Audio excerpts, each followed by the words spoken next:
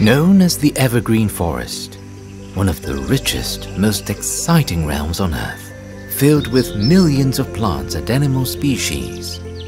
This is the tropical rainforest, home to the Malayan sun bear, or known as the Helictis malayanus, the smallest member of the bear family that loves to climb, play, and craves sweet food.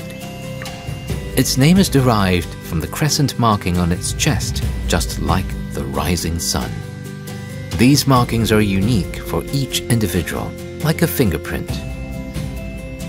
Seed dispersers, pest control, creating shelter for some other forest species. They play an important role in the ecosystem and help keep the forest healthy. Unfortunately, their population in the wild is depleting. Habitat loss due to forest fragmentation, poaching,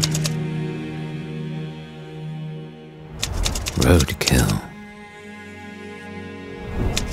private ownership as pets. It is unknown how many sun bears are left today in the wild. They are listed as vulnerable to extinction and are considered as threatened in the IUCN Red List. They are a totally protected species under the Wildlife Conservation Act 2010, and this means that the species must be protected before it's too late for a chance of survival in the wild. In 2015, 4 prominent institutions have joined forces under the Sun Bear Conservation to protect sun bears in Malaysia.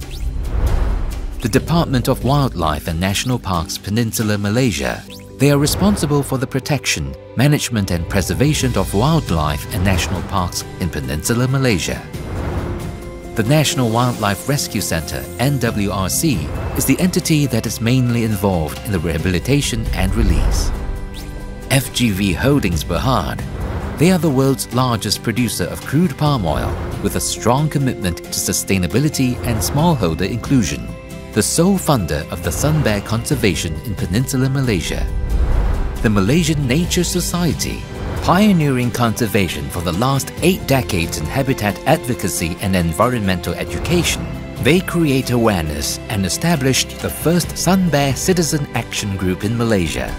And the National University of Malaysia, driving the entire research and management of the sun bear conservation. They are one of the 6 research universities in Malaysia and among the most prestigious universities in Southeast Asia.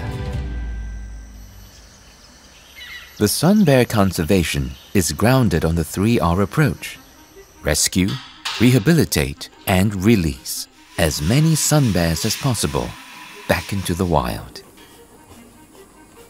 This approach has proven to be effective in managing human-bear conflict.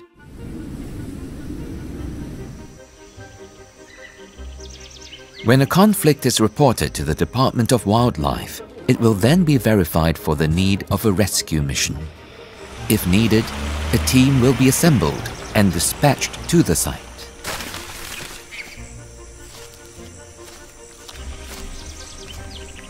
As the team arrives at the site, the team will be looking out for claw marks, footprint traces, scat, or other signs of a sun bear foraging nearby.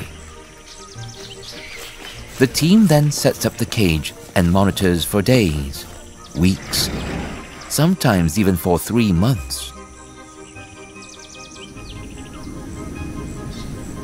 When the bear is caught, the team must decide on the next step very quickly before the bear becomes agitated.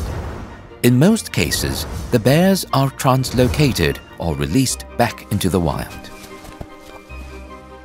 But if they are a cub, injured or malnourished, they will be rescued and brought back to the NWRC. It is a calculated rescue move with emphasis on the best interest of the bear to ensure a safe transfer to the center. It is a wonderful moment for the rescue team. Now, it's just a matter of giving them time to settle in at the sanctuary. Every rescued bear must be quarantined and monitored closely for 45 days. They must be free from infectious diseases and other health issues. If the bear passes all of the tests and is healthy, the bear will then proceed for rehabilitation if needed. Depending on the condition of the bear keeper may spend from 3 months to more than a year to rehabilitate them before the release. The 24-acre National Wildlife Rescue Center can accommodate up to 12 sun bears for rehabilitation at a time. Its outdoor enclosure is an open space that is designed for maximum freedom for sun bears. To mimic its natural habitat, furniture is introduced as part of the enrichment program. Logs, wild fruits and coconut husks are some of the furniture that help accelerate their development. And most importantly, to avoid boredom in enclosures.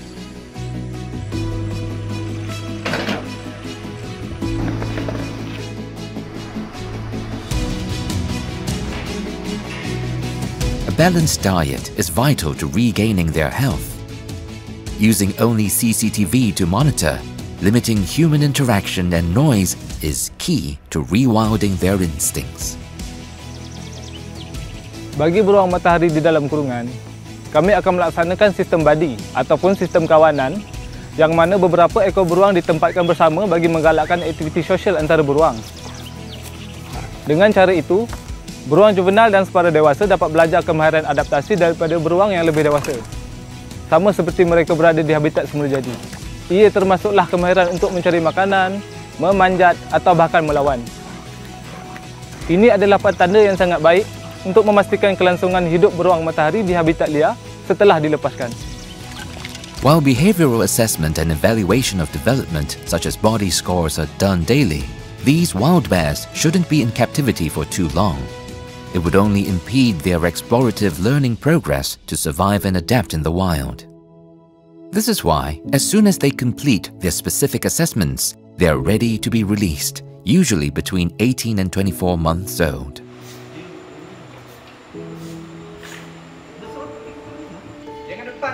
Before the release, isolation must be done. This will be the final health screening by the veterinarian to ensure that the bears do not introduce any form of disease into the wild population.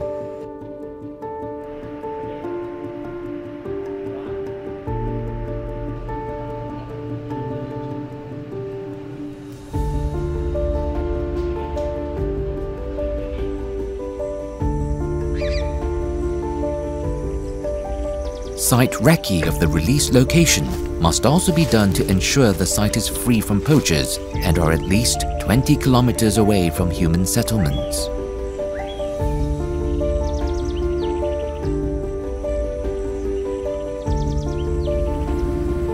Thorough SOP briefing must be done before departure and upon arrival. Transportation usually takes place at night, while the release happens first thing in the morning, which is common for nocturnal species like the sun bears. Okay, untuk operasi kali ini kita akan lepaskan 3 ekor beruang matahari yang mana telah berada dengan kita hampir 2 tahun lah dalam jagaan kita. Dan kita mengharapkan 3 ekor beruang yang kita lepaskan ni dapat hidup di habitat asalnya. Dan untuk meneruskanlah kata kesinambungan kehidupan beruang matahari di dalam hutan di Malaysia lah. But the long-distance journey is never easy. The team must keep an eye on the bears almost every hour. The safety of wildlife officers and the sun bears is of priority. Thanks to the quick action of a local villager who reported the sighting at Felda Bukit Easter in Kota Tinggi, Johor, Mat Dan, which was once in critical condition, will now be roaming the wilderness once more. Medang and Medang Jr. are no exception. Just like Mat Dan, they are given a new future. The wild is where they belong. But this is not the end of their efforts. To ensure the survival and adaptability of the rehabilitated and released sun bears, further monitoring must be done. Using camera traps, microchips, GPS collars or shaved fur in the shape of numbers to identify the bear from afar. The post-release monitoring usually takes about 1 to 2 months, or until they establish a stable home range for the whole mission to be deemed completed. In efforts to mitigate the human-bear conflict, 5 sun bear citizen action groups have been established in our local community throughout Malaysia. They are the Friends of Sun Bears, solving environmental and wildlife issues in their vicinity, preventing illegal hunting and poaching of sun bears. They are the eyes and ears of the forest, empowering more and more people to do the right thing. The Sun Bear Conservation Initiative has released 58 rehabilitated sun bears into the wild as of 2021. FGV will remain committed to continuing our collaborative conservation efforts in protecting these sun bears and other wildlife species. What was once never spoken about is now known as a conflict. The human population is increasing. The forest area is decreasing. The encounters between humans and animals are becoming more regular, and this is inevitable. The question is, are we going to continue looking at it as a conflict, to see these animals as a threat, or use them for our benefits? We can't eliminate the conflict, but we can manage it better. And the answer is to find a way for us to coexist and live together in this world that we share.